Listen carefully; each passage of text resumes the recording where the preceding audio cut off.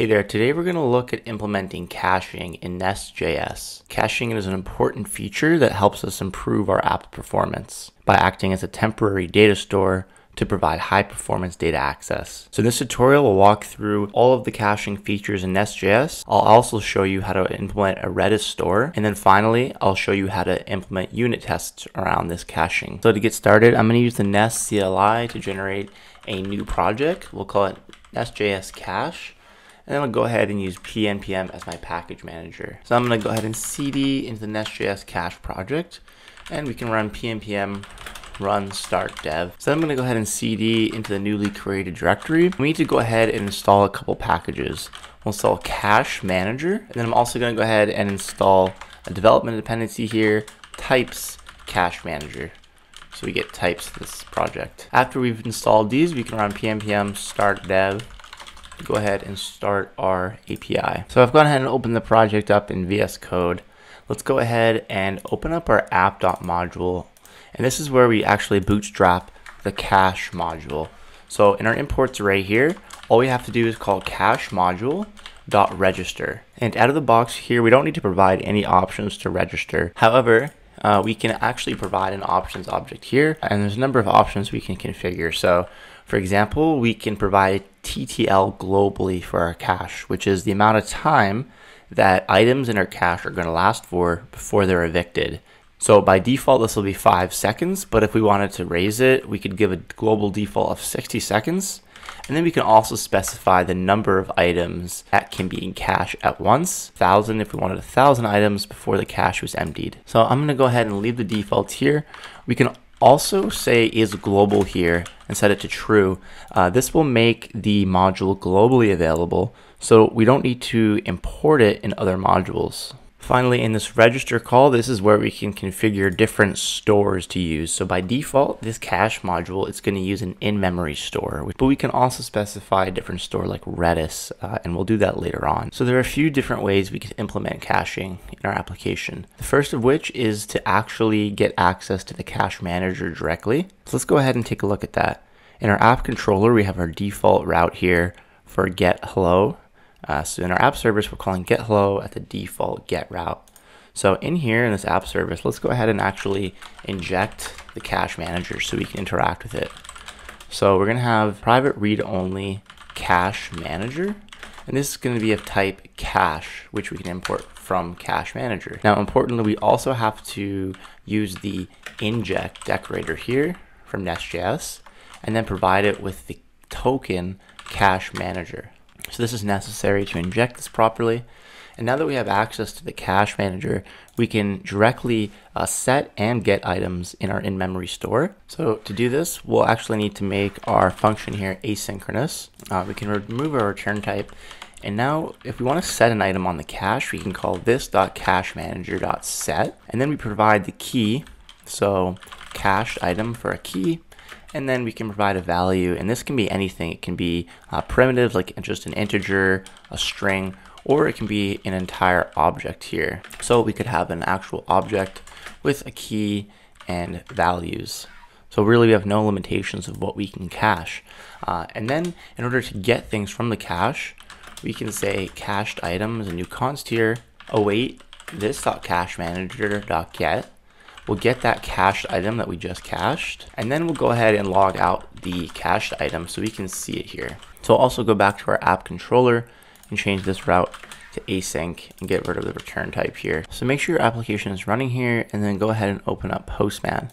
We'll go ahead and execute a GET request for localhost 3000, which is where our API is running. Let's go ahead and trigger this, and we can get our default hello world response. But now if we go back and look at our application logs, we can see the cached item being logged out here, which is that key of 32 object. So in addition, if we go back to our app service, we can also provide an options object here when we set the cached item. And this has the same options that that global register method has that we called here.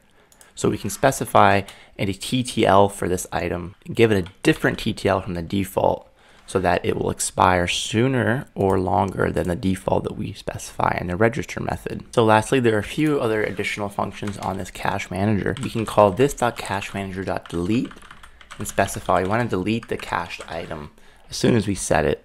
So when we log it out here, we should actually find that it's now undefined. So we can see in our logs here, it's undefined because we deleted it. And lastly, if we want to delete everything inside of the cache, we can call reset, and this will delete everything inside of the cache all at once. So now that we've looked at interacting with the CacheManager directly, we can also implement caching on the route level. So in a controller, we can actually decorate the entire controller with use interceptors. And let's use the CacheInterceptor here from Nest.js common.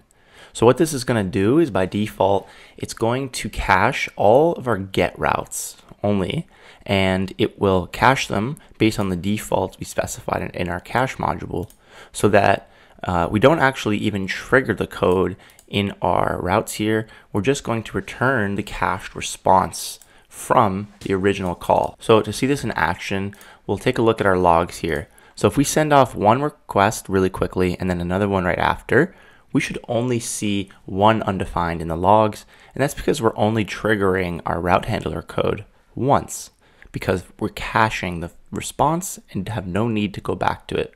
So let's send off two quick requests, 1, 2. Now, if we look at our logs, we can see we only have one undefined here coming from our log statement in our app service here, because we only hit this code one time. If we got rid of this interceptor here and did the same thing, one request, two requests, we see we get two undefined.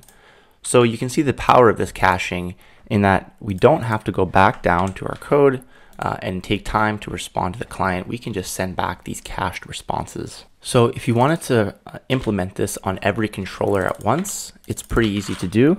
We just need to go back to our app module, and in our providers array here, let's go ahead and provide an app interceptor, which is a global interceptor, and then we'll use class CacheInterceptor here from Nest.js common.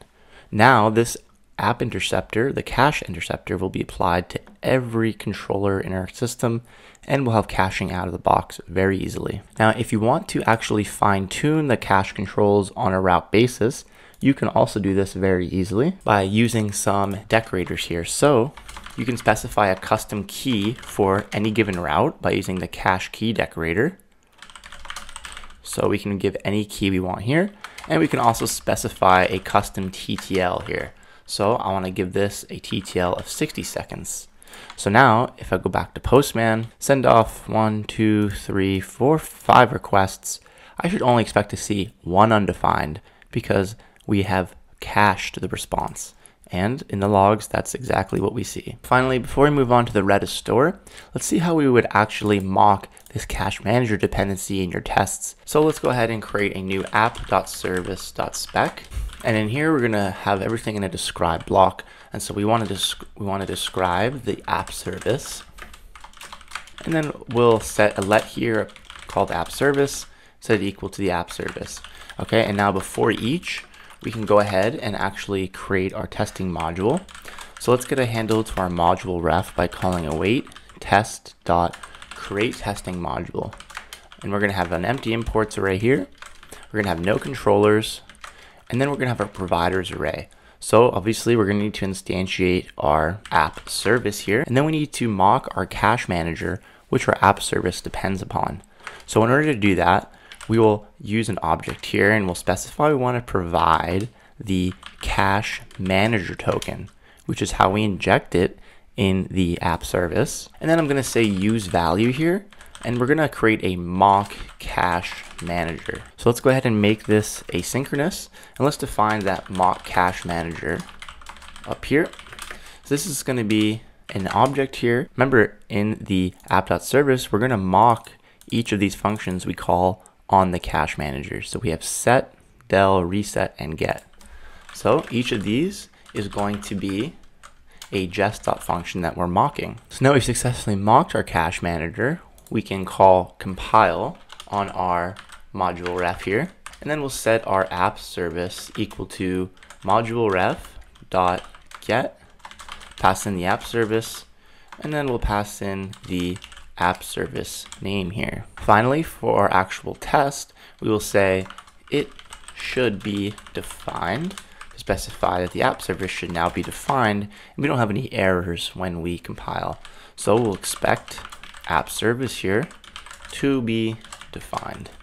And if all goes well, we should see that our app service is indeed defined. So we can open up a new terminal and we can run pnpm test app.service. And we should see that our app service is indeed defined and we have correctly created all of our dependencies mocked. So finally, let's see how we can implement Redis into this caching system so that if we have our application running in a distributed environment, we have a central place where all of our cache is managed. So you need to make sure that you actually have Redis running on your system. If you have Mac like me, you can install Redis by using brew, homebrew. So brew install Redis.